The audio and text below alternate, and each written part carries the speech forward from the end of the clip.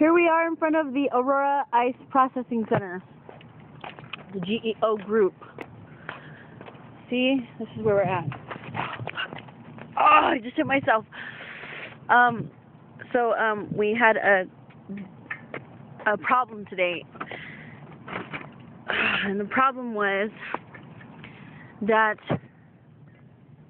Lieutenant or Officer Bradeey, Brady, I don't know how you pronounce that, advised me that I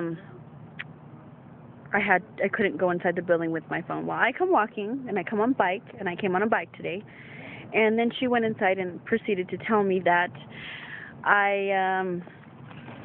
she threatened to take away my visit because I gave them attitude, when all that I said was I had apologized for having my phone, but I have to put it in the locker. I said, I'm sorry, but I have to put it in the locker. It's going to have to go in the locker is what I said.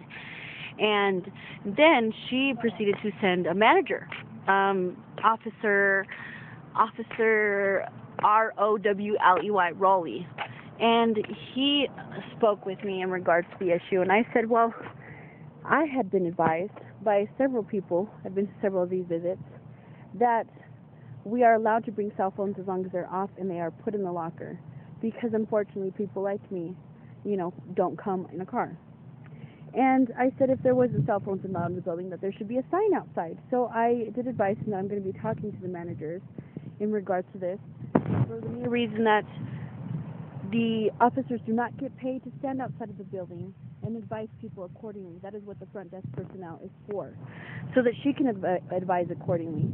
And then Lieutenant Raleigh had to proceed to go ask his co-worker, and she proceeded to advise him, yes, we are allowed to bring cell phones inside of the building, bitches! And we are allowed to put them in a locker. So that is what happened today, and I will be calling on Monday.